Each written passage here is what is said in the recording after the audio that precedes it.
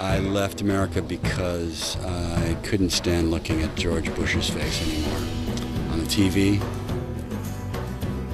I kind of wanted to go see the places that we were bombing, that my country was bombing.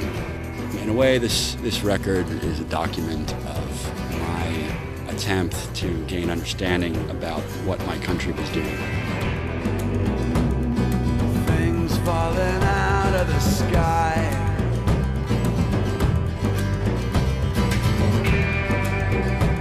A woman with stones in her eyes.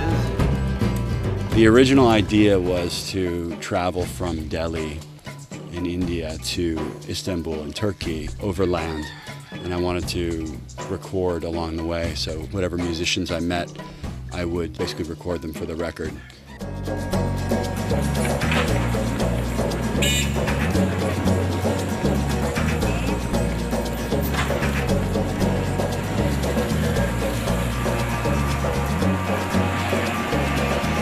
What's empty as churches, plans are broken bottles on the beach. The future we're looking for is still so far out of reach.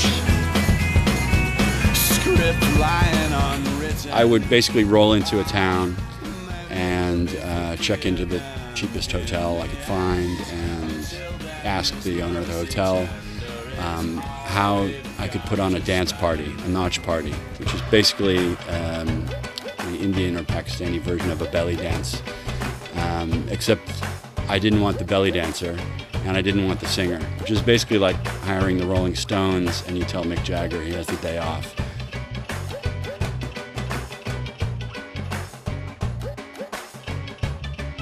Communication was a problem, and how we basically did it was I had one microphone, so I'd get the whole band going. I never got what I expected. It was always chaos.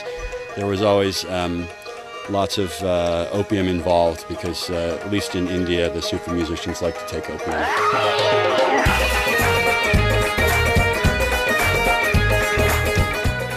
I always got something better than what I originally wanted because of the lack of communication. So in a way, the songs really developed and improved because of the lack of communication.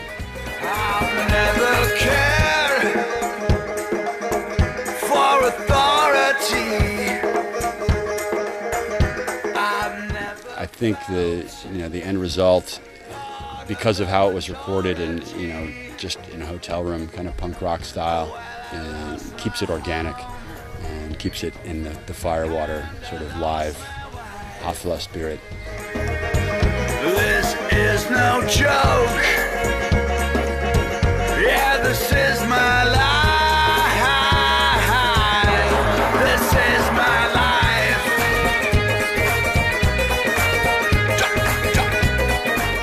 Prior to this, Firewater has always been a completely analog band, but I thought maybe it was time for a change and use the technology.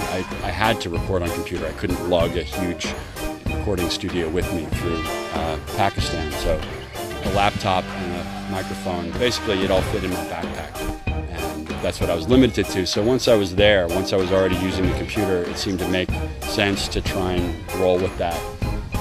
So the thing I kind of like about that is that even though Israelis can't go to Pakistan and Pakistanis can't come to Israel because neither of those countries can seem to get along, that somehow a bunch of Pakistanis and a bunch of Israelis wound up playing on the same record with one fallen Christian. That's me.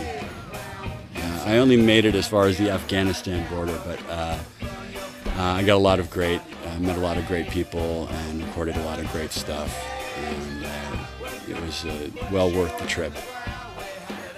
So that's why this record is called The Golden Hour. It's my favorite time of day. It's when things cool down a little bit in the tropics, and have a beer, have a cigarette, watch the sun go down. Hope the sun comes back up again tomorrow. Maybe if you're lucky, the moon will come out, and you can dance under the stars. That's what this record is about. Now I may not be good looking, but I'm a killer in the dark. And girl, you know my bite is so much better than my bark. So if you need a friend tonight, why don't you come find me in the park? I'm a three-legged dog on the roam.